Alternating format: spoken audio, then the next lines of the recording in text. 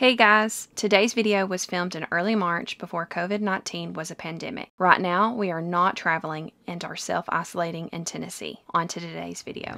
I know this sounds crazy. I think years ago, didn't I tell you I wanted to be an astronaut? So we 100% honest on how we got picked for this. What? You resting?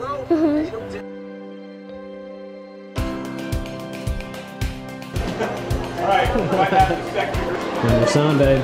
I'm your girl. 3, 2. It's not really gonna take off. So you're totally about to go on a launch pad. Alright, we're gonna get out here on the past surface and... Did you go to the moon? Would you go to the moon? Nope.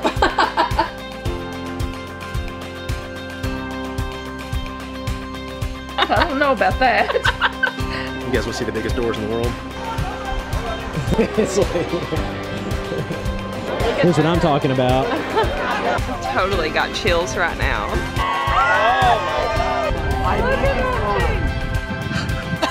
That was nuts. What's up, fellow journeyers? So I'm gonna be totally honest with you guys. When we said yes to NASA Social, I thought this would be pretty cool. This was awesome. So some of the stuff you saw quick clips of in the intro video with the B-roll, like you can go to Kennedy Space Center, and I did as a kid. And you can get on the bus and they'll drive you around at a distance to see some things and say, oh, there's the building over there that has this, and oh, there's that over there, because it's a 40-minute ride. But we spent days, a couple of days, getting off the bus, going inside these places, getting the inside scoop. It's unlike anything we expected, unlike anything we've experienced in 5 years as RVers, and we are super pumped to share it with you guys, because in a sense, instead of viewing things from afar, and I still definitely go to Kennedy Space Center, get on the bus, see these things. But with this video, you get to know sort of what's behind the curtain on some of this stuff. What's inside that building that you're seeing from afar and maybe somebody's telling you about in the bus. We're gonna get to walk into some of those buildings. We're gonna get to look and step foot on and experience firsthand. And I'm super pumped that we get to share that with you guys for this video. You gonna take care of Madonna while we're going? Yeah. Yeah? All right. Make sure she stays out of trouble. Okay. It's gonna be a hard job. Right eye to make short I words and to finish the... This is when it comes in handy to have a retired school teacher as grandma who can take over school while we're gone. Pig. We didn't plan this out big time. We actually had a whole other route planned on the west side of Florida, and then Marissa came across this, and well, one of our patrons had sent me out a link for it and was like, hey, check this out, they're doing a media launch. And I was like, huh, that's pretty cool. But I thought, there's probably no way that it would work out. And then it did. And so yeah, when you get clearance with NASA, you just say, okay, we'll go that way. So this is an exciting surprise. So there's our bus. They're gonna bus us over from the lot. I know this sounds crazy. I think years ago, didn't I tell you I wanted to be an astronaut? So this is like super cool to me. I was really bummed when we didn't get to see a launch earlier in the year. And so this worked out even better. So again, no idea what we got ourselves into, but I'm super excited about this. Getting it?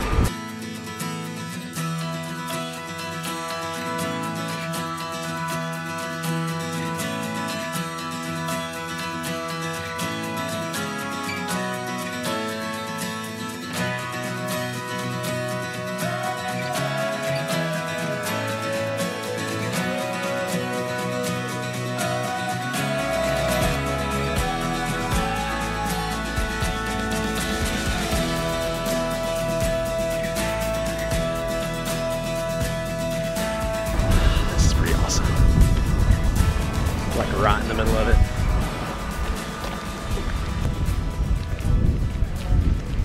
So this is the press site, where obviously a lot of the news conferences and stuff like that take place. Today you're going to go to the What's on Board briefing later and get to hear from some of the scientists whose work is on this rocket right now or being loaded late tonight. Ponds is an exercise in managing water. So this is a clear version. Now there's a couple versions on the table. We thought at first that we would go this opaque version, or what we call the the tuxedo look because it's got this kind of snappy black and white coloration to it. It offers a decent amount of light intensity because red and blue lights are most important for. Some of you 100% honest. I don't know how we got picked for this. Like, we went into the room and everybody like introduced themselves, like some really awesome people here. So I think it's meant to be for me to like, essentially we're working for NASA right now, right? I always wanted to work for NASA. I even saw on their Instagram page that they're hiring this month. Who knows? Just apply, babe. Just apply. Just apply. You never know, right? So I'm super excited to be here, and it's very interesting too. Essentially, yeah, we're part of NASA right now. Been told we're gonna be on TV. I was there with my co-guards. Check it out, babe. We were back row students. Well, I can stand up in the back row with the camera and not get anybody's way. That's usually my reasonings. Did you grow up sitting in the back row in school or the front row? Or oh, no, I was not. I'm definitely a back row student. I'm pretty sure both of us are back row students. Good students. That's where all the introverts hang out. But back row. Well, the troublemakers. He's got a bigger camera than I do. Good afternoon, everyone. I'm Jennifer Wolfinger with NASA's Office of Communications. I think I'm gonna apply. Building is the Neil Armstrong Operations and Checkout Building. So this is where they assemble a lot of the stuff that goes up, and they also do a lot of the nutritional stuff here too. This is a huge door. Today is groundbreaking work in the sense that we're trying to set the stage to demonstrate that we can grow plants in space successfully, reliably, and do it in such a way that uses minimal resources and provides as much edible biomass as possible so that the food system that the astronauts bring forward when they get beyond low Earth orbit and they branch out to the Moon and Mars will be able to take advantage of the nutrients that we can provide with fresh crops. And so, with this multi-spectral approach, you can see there are multiple cameras up here at the front. It's a fairly sophisticated camera. It's taking one image. It's really actually taking about 200 images of 10 nanometer wavelengths at a time. This is nuts. The end game is they want to go to Mars, right? That's the end game. But not just. But if you're going to Mars, right now the food that they have is only good for about 3 years, and they're figuring to take at least 5 years to go to Mars. So they need to figure out a way to produce their own food as they go along. So they're figuring out basically how to grow stuff in space. And the moon will be where they kind of go and do a lot of the research, because instead of like going out to Mars and realizing, whoops, forgot something. This didn't work. So the next step is the moon to kind of do research to get to Mars. So it's like, let's grow our own food in space. So that's what we're checking out. And that's part of what the launch with the Dragon, you know, that we're going to see. You know, that's what they're launching into space, to test some of the stuff out and see how it does. So it's just. So this is where the astronauts walk out before they get on their flights. So cool. Or Marissa's gonna walk out when she gets that job in a couple of weeks or something.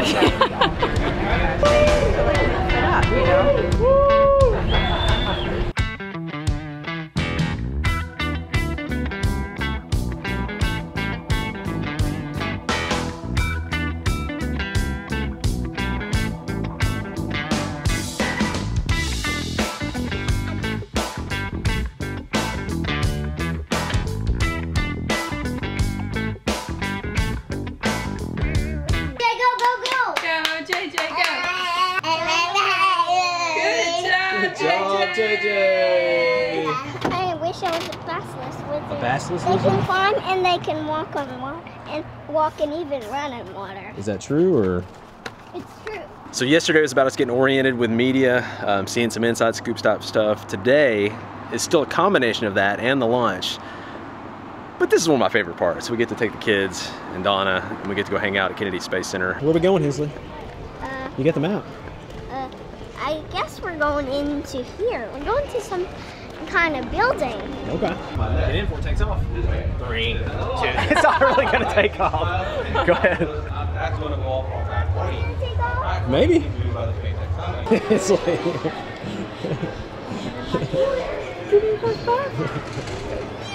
You want to give him a high five? Cool. Exploring Mars will help us better understand our home, our past, and our future. Only learn by really going out. On your sound, babe. I'm your girl. Wow. So lots of things that make Atlantis a big deal, but basically the first reusable aircraft that NASA produced. And then over a period of 26 years, and I don't even know how many missions, they sent it up and back and up and back. And here it is, right here. Right here. Wow. And the other astronaut. Hensley is just blown away, man. JJ's got the guide out. Our kids are like into this. I asked Hensley if she would go into space. Hensley, would you go into space? I think I would be inside the conductor's engine. You would help people get to space. You're my helper. Hey, Mommy's Mom. the person who's like, send me up. Hey, Mom, Dusters is the engine, okay? Moving your joysticks around. Not tied to anything. That's crazy. This is the power switch. Oh, that's it right there? That turns the whole thing on? JJ's like, ooh, buttons.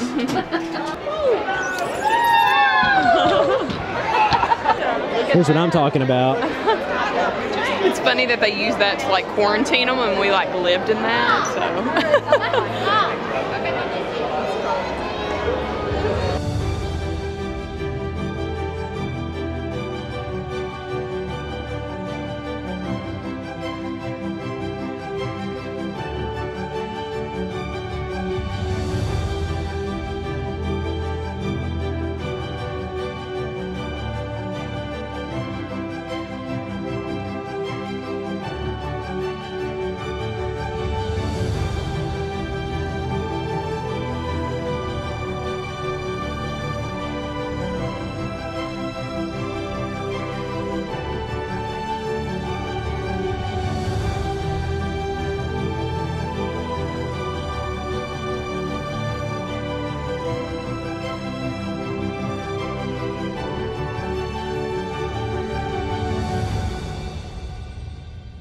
She wanted me to bring this to remember her by.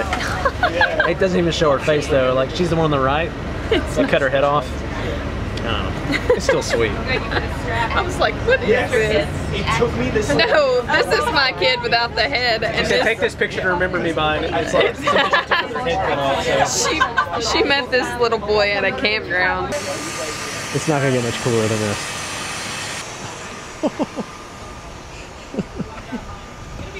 Wow. Dude. Oh my goodness. This is nuts. I'm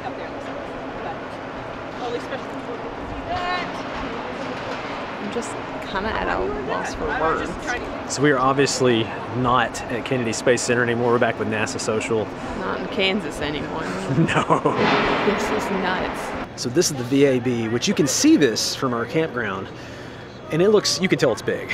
And really like, so VAB is the Vehicle Assembly Building, but this is where they're putting together rockets and shuttles and stuff like that. Well, if you've ever thought, hey, I wonder how you put together something that big. It's true, you can't just like go building out in your backyard in the elements, so they need somewhere indoors to build it. So this thing is massive. The answer is a building to this vastness. It's huge. So huge. And it looks like it's one giant bay, but it's really like multiple bays for multiple rockets or multiple projects, whatever they have going on. This isn't a building that you typically get on one of your tours. So this is so cool that we get to, you know, kind of see like behind the scenes of how this stuff really works, because this is like beyond words. It's crazy. Like your mind can't even wrap around it. So if you look above you, you'll see some of the yellow cranes. There's only a few people who are certified to operate those because the training is so in-depth. You can imagine when you have spaceflight hardware, you have to be incredibly delicate when you're lifting those. Is this the external tank? Yeah, see those two holes yes. right there and there? So that's where the solid rocket boosters would come down. And then the external tank is this big one right here. Horizontal doors that open, and then they have vertical ones, 7 that kind of stack on top of each other. So especially when the weather is nice and then they want a breeze to come through, they'll open some of those up and you can look out. You guys want to see the biggest doors in the world? Boom. It takes 45 minutes for those to open. Literally the biggest doors in the world. in here under the platform, then the platform goes on top of it, and then that's how they roll out to the launch pad. So from this high bay out to launch pad 39B, which we're gonna go to next, it takes the crawler about 8 hours to get there. So this is what takes the rocket to the pad, right? Yeah. At 1 mile an hour, what they say, 30 gallons? 30 feet per gallon. 30 feet per gallon, something like that. But it's obviously it's hauling some stuff. That's better than our fifth wheel, I guess, right? Their facility is way closer to the launch pad. Look at this. Oh my goodness. It's like something in another world. I know, it's blowing Look at, my I mean, look at all these areas. I guess I'm just picturing them in here assembling and putting together like the rockets and shuttles, and how cool. My mind's blown.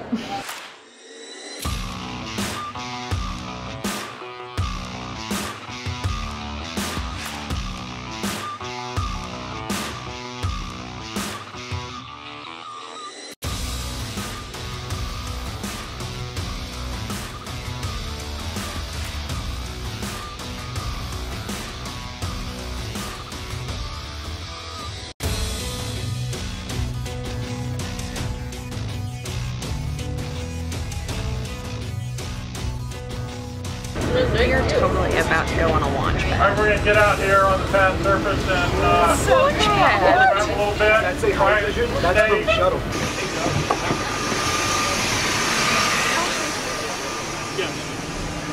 Oh my goodness, Actually, So this is launch pad 39B, right? Oh, wow. They built this for Apollo. And this is one of their active launching pads they're using right now. Wow. You can imagine that crawler we showed back at the VAB over here? Like it comes up this hill, but it has to keep the rocket level as it's coming up the hill. We're walking where a rocket, the crawler. Path of the crawler holding the rocket. It's 8 hours to get up here, and how many? They can only go an hour and a half of driving it, so it takes what, like 7, 8 people to actually something drive like that. it. And they have to train 2 years to drive it. We only put brick on the north side because unlike Apollo and Shuttle, in this program all exhaust will go to the north. So this is the trench for the flame. Look how huge. I mean, it's just unfathomable. The rocket sits right So about originally here. this whole thing was the flame trench for Apollo, but the new one's the flame I think only goes one direction. So yeah, the rocket sits sitting up here. The flames come down into this trench and bounce off of this and just shoot the flames out. No big deal, just walking around the flame trench. Yeah, it's a good shot, man. Okay? I can take your pulse. Are we getting off? Alright, let's go do it. No clue to get this close to it. Alright, guys, we're gonna go. Just stay in between the cones. Please do not go any further. Deal. That's a deal. I've totally got chills right now. I mean, in just a few hours, we're gonna see this go up into space. That's crazy. I'm blown away. You like my words? So this is not something we expect because you're not really supposed to be this close to these rockets, this close to launch. This this is launching in a few hours. This is definitely they did not tell us we were going to get to do this, and this is crazy awesome. And we're here with people that have done NASA Social like 4, 5, 6 times, and they're like going crazy because apparently they've never. Yeah, they're wigging out over there. Not what usually happens with this. So this is the Falcon 9. This is what it's all about. This is everything we're doing, everything we're watching. I learned a lot yesterday about what these launches are for, what they're doing, the advances they're making, and essentially, because somebody had told me, oh, it's like they're delivering an Amazon order up to space, doing research on heart cells. So that's going to be in there. Adidas is doing product research. And then you have Delta faucets that are essentially going to test water and how to like minimize water usage but still getting pressure. So they do all these like research things in space. And I think a lot of us grew up like thinking of NASA and now SpaceX, but you just think of it as like it's a race to see who can do the most in space, but it's way deeper than that. It's not so much just a badge of honor or anything like that. They are doing research to figure out how to grow things on the space stations, which that's what this is doing. This is taking these supplies to the space station, basically doing an Amazon order. So yeah. But they're trying to grow like these pick and eat green leafy vegetables and peppers so that people could essentially go to Mars and grow their own food and just pick their food and grow it on the way. So is that not mind-blowing? That is awesome. And this is not, I don't know if we haven't talked about, I was gonna wait till the launch to talk about this, but we're right here. So like, you're not really supposed to be within like 3 miles of the launch from the sonic boom, from the flames, from all that stuff going on. So to stand this close to the launch, granted it's not taking off right now, we would not be here, but it's still crazy to be this close.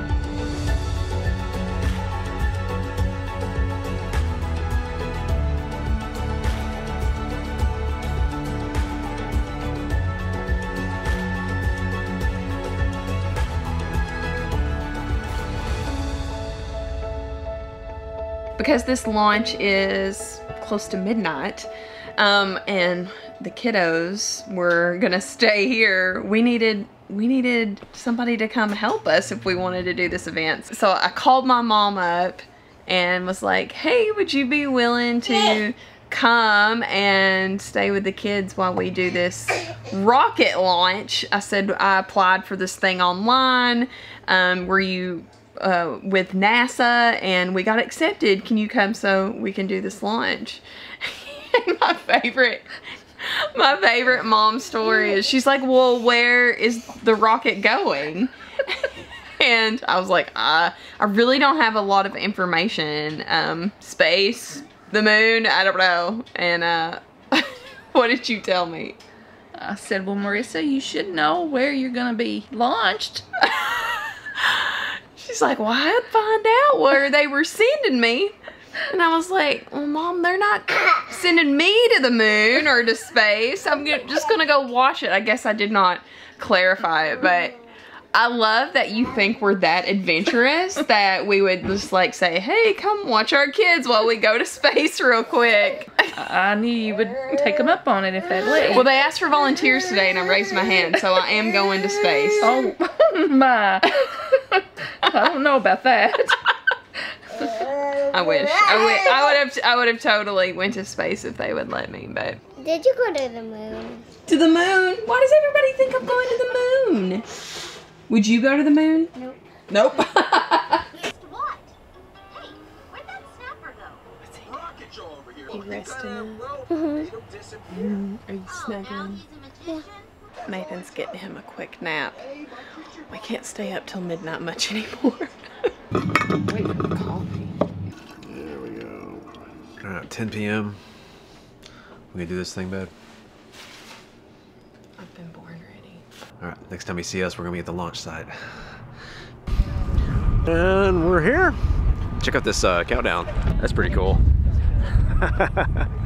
So the live feed cameras for SpaceX is somewhere over there.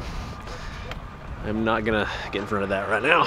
So it all comes down to this. I've heard so many people say like getting to see one of these launches and like feel it, you know. Yeah, so I'm excited to like not only see it, but just feel the launch go off. So and we can't. There's no way we're able to capture that on camera for you guys. But I hope we can get something because it's something you definitely need to experience it. Whether it's here, Jetty Park, Manatee Hammock. You know, lots of great options. There's lots of options. So it's venting, and we're being told that's a good sign. That means they're probably gonna go for it. There's ignition. He's going. There he goes. Oh my God.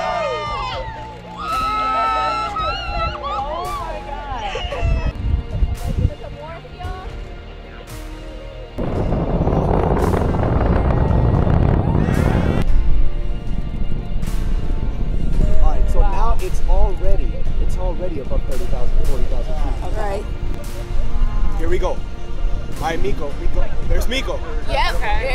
stage step. Stage step, and in 3, 2, 1, you'll see the light of second stage. There it is, second stage ignition. Go, baby, go. Now watch. Now the booster's turning around, you'll see that. Yes. See it? Oh my God. Yeah. Yes. That's the famous memory. Oh my God. Wow. I need these photos. Yes, I'm really excited. Oh my goodness. Somebody say that is guys. So cool. That's down. Oh, what a way. Re-entry. I'm tired, happy. Come on. Watch the light. Yeah! There it is! Oh my goodness. That was nuts. That was so cool. Like, I promise you, whatever I got on video, I haven't seen it yet. It's horrible. If you can come see that in person, like the sonic boom, like it was pitch black almost when it like scared me to death. I even knew it was coming. What was that like nebula thing I don't that know. was going on? Is that when it like, I'm gonna have to research now. Is that when it goes through the atmosphere or something? That was.